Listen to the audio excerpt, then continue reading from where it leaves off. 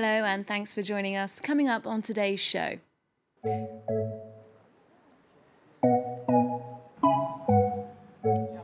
We go to Angoulême, southwest France, for the annual French Language Film Festival. The 11th edition features productions from Canada, Switzerland and Tunisia, as well as France. And this year there's a special selection of films from Haiti.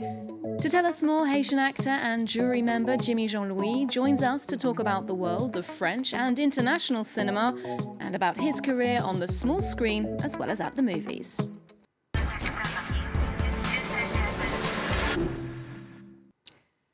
Six days of star-studded cinema à la française. Every August, the city of Angoulême is the place to be for French-language films. The jury's been busy weighing up the merits of the 10 features in the main competition, and one of the industry stars judging this year is actor Jimmy Jean-Louis. Jimmy, thanks for joining us from Angoulême. Tell us, how has It is a pleasure. Hi, tell us, how has the judging process been going? Has there been much consensus among the jury members? Any big surprises?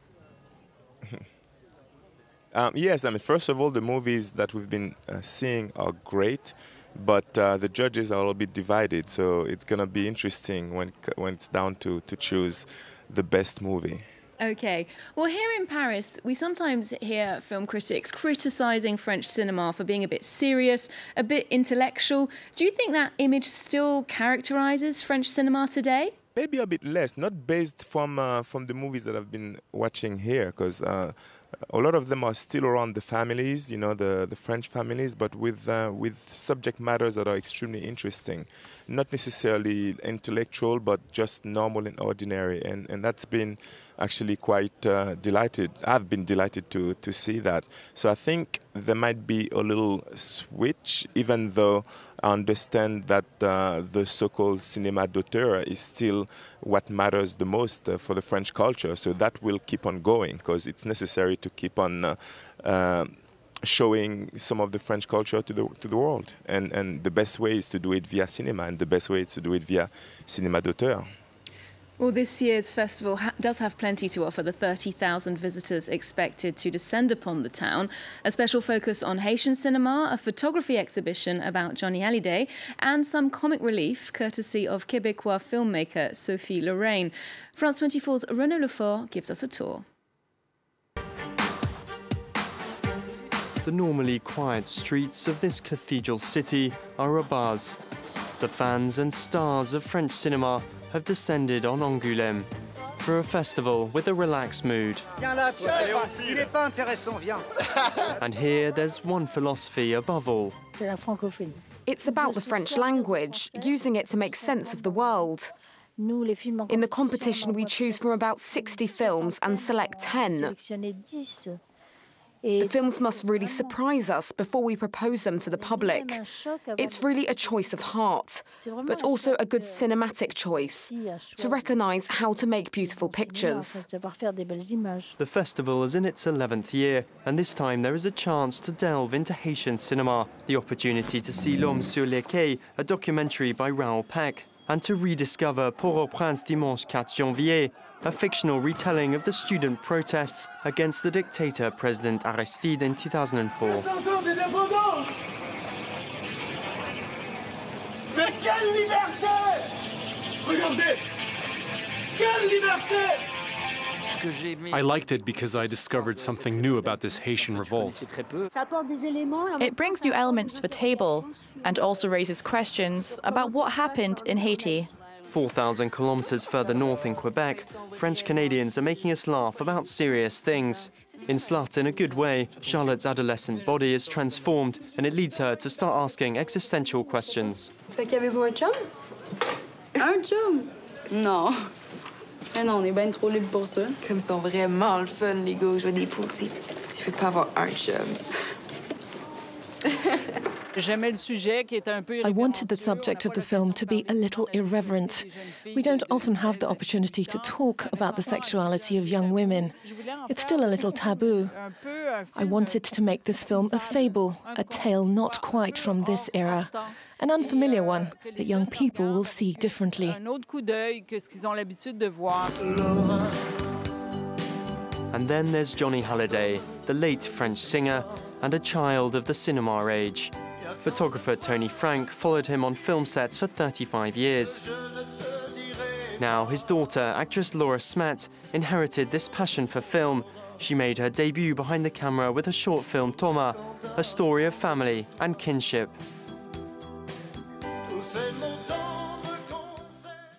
Well, we saw in that report that this year's special focus is Haitian cinema. You yourself came to Europe as a child from Haiti, and you've even played Toussaint Louverture, the Haitian revolutionary and its first independent leader, in a mini-series. How important for you is it to be involved with telling the country's story? For me, being Haitian and I've been sort of the face of the country in the movie world for the past 10 years, and it's so important to sort of show a positive image of the country. So I've been blessed to portray characters that mean so much to the country. Toussaint Louverture is one of them, but I've played Haitians in so many movies across the world, whether it was from America, even in France, in Indonesia, in Brazil. And when you come from a country that has been suffering for the past 30 to 40 years, whenever there is a chance to put some light, some positive light on it, for me, it becomes a real job. So I take it quite seriously, and now I should mention that I do have an official title as a Haitian ambassador at large. So I really take that seriously, because I would love to see my country getting out of that mess that it has been for so many years. And just a word on Haitian cinema, how do you judge the quality of what's being produced at the moment? Anything that catches your eye? Well, there's a new wave of filmmakers coming from Haiti, a bunch of youngsters trying their best to make movies, but based on the economical situation of the country, it's very difficult. We have no theaters in the country. That's why, for me, being here at Angoulême means a lot, because that means maybe by letting people know that cinema exists in Haiti. So yeah, I think there is a desire from the young filmmakers to get out of the situation and to provide us from great products, but the reality is that without theaters, there's nothing that can be done. Now, over the course of your career, you've had experience in both film and television, and you came to international attention in Heroes, the hugely successful American sci-fi series in which you played a modest sort of superhero. You'd moved from France to the US to pursue your career there. And what was the thing that struck you most about the American way of doing things? I have to mention that I also lived in Spain, Italy, South Africa, England before I moved to the States. What worked for me in the States is the fact that you're allowed to actually dream, you're allowed to get in the doors and showcase your talents, and which was a little bit different for me in France, because in France I was extremely frustrated. When I was around 20, it was very hard to get in any doors, and with or without talent, especially for someone like me. But in America, I was able to to showcase a little bit of what I had, and America gave me, to some level, a great platform, and to become who I became in the world of cinema. So I would definitely mention that they're a little bit more open to that, and it's funny because I'm here in Angoulême watching a bunch of movies about families.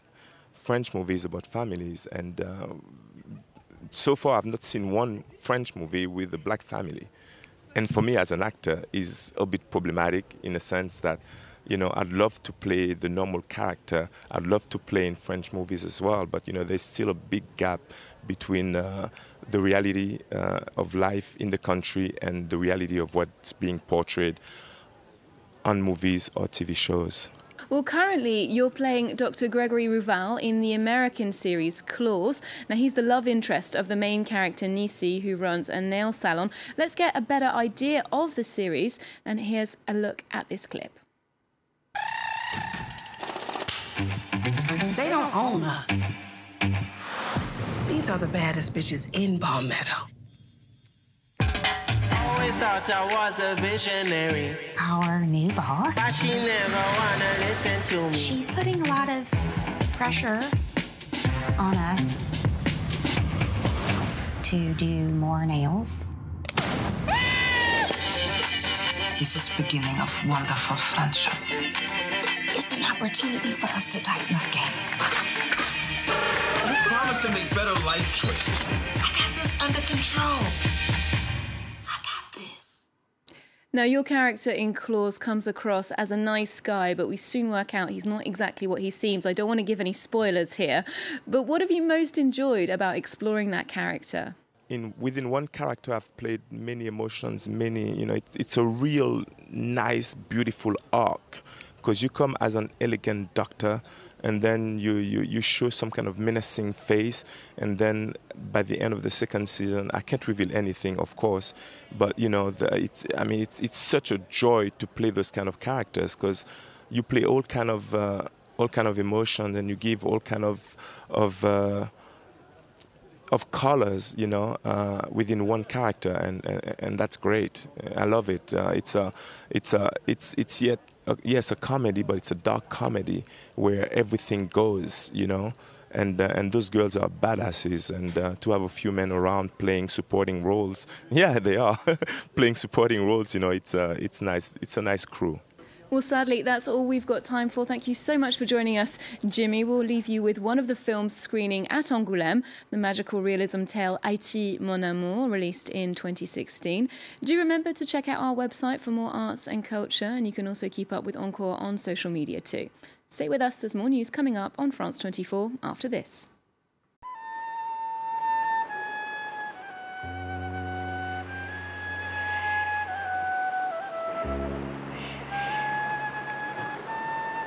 Peut-être que moi dis comme ça, à faire ça, ça pas intéressé. Qui ça vous voulez qu'on m'en fait l'autre boss en rodé ça?